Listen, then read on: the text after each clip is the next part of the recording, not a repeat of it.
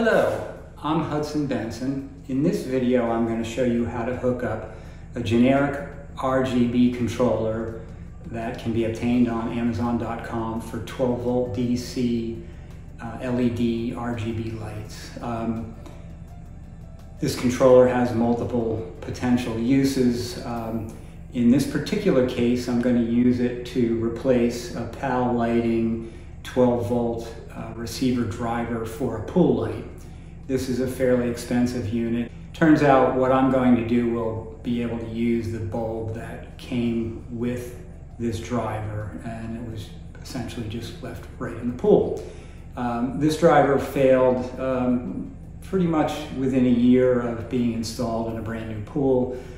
Ultimately, it started giving us problems and eventually burned up. You can see the hole in the back of the case here. PAL Lighting has discontinued their 12 volt version. They're only offering a 24 volt version now, so if you go online and you try to buy one of these, you can't. If you take a look at this video, I may give you a solution that'll cost you about $45. Here we go. I've purchased a small pool light control converter from Amazon.com. It's 150 volt and it works with 120 volt to 12 volt converter that can be used for RGB pool lights. I'm going to try and use it to replace the PAL PCR 2D35, which after 1 year failed. The converter that I have on the left-hand side costs $45. The PAL light was included with a Latham Kingston pool that I had installed in the fall of 2021. So anyway, so this converter comes with no wiring diagram, and I'm sure if anybody else has purchased this converter, they're running into the same problem.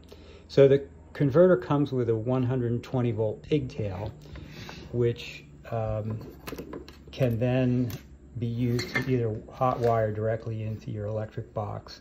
I have just a regular 120 volt switch in my box, so I'll probably hot wire it to that. But for now, I've just put a plug on the end of it, and the purpose of that is so that I can plug it in and test it, because I have to try to figure out how it works. So I've now plugged in the converter, and it has an on-off switch right here. If I flick that on, you'll see the touchpad lights come on. I haven't really studied how each of these buttons changes things. I'm really only interested in red, green, and blue right now for my wiring. Once I have the wiring done, then I can go ahead and figure out what some of this stuff does. But gradient most likely makes the light dim and brighten, and might even change the color over time. Brightness is going to be a dimmer, probably changes the voltage, and speed is probably the speed of the gradient. So in order to go ahead and work on this unit, you have to take 4 screws out of each of the corners, and that allows you to open up the box. And so here we have the back side of the box, or the inside of the box. And so here is my 120 volt lead coming in. That lead comes in with a brown wire, which is the line wire, which comes over here to the on-off switch that I just turned on, and that's the feed. And then the other side of it is a black wire that comes over here to this terminal on the transformer. This transformer is essentially just a 150 volt to 12 volt transformer. It works also at 120 volts. Also coming in off the plug is a ground, which is this green and yellow wire, and then this bluish wire is going to be the neutral wire. So that feeds into the transformer, and then coming back out of the transformer, we have this black and white, which are essentially They have a potential of just under 12 volts, and they come over here and they feed the circuit board. So what I'm really looking for is how does this wire up to my bulb. And so what I've found is that this soldering pad right here is the common, and right now if I flip this over, it's on white. And so if I go ahead and make contact with my common and then touch each of these color terminals,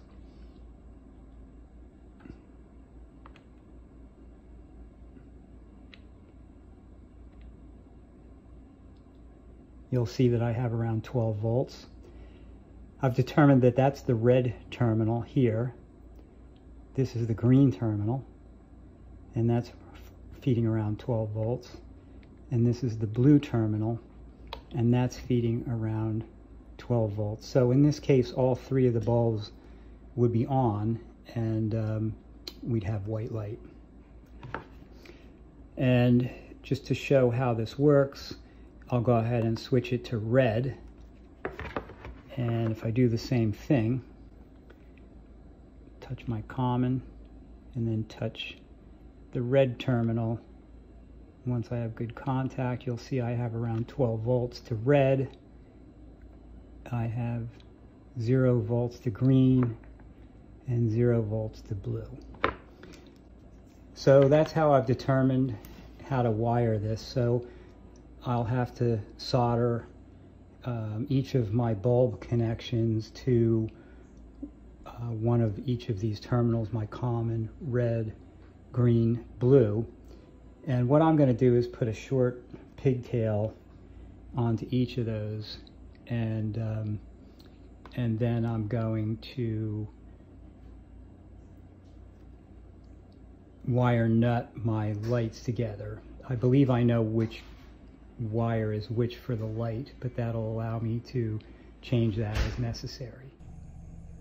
There's 4 soldering joints that we needed to make in order to hook up the controller circuit board to the wires that are going to go out to the pool light. And for that, I use this Weller 9400 PKS soldering gun.